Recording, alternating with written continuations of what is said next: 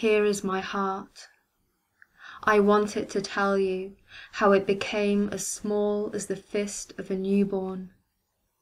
I want it to tell you how it almost stopped. Here is my stomach. I want it to tell you of the years it spent empty, echoing my fears.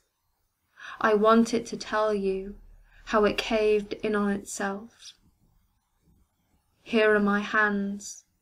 I want them to tell you of how they were as cold as winter gravestones.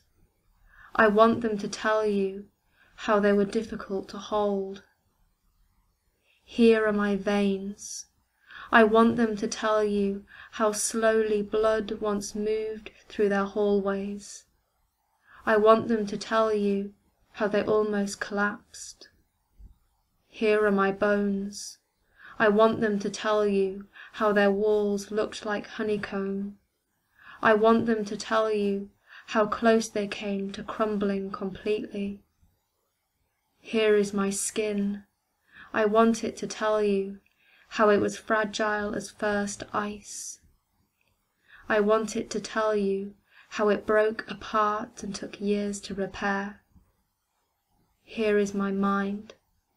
I want it to tell you how it moved away like an injured wolf.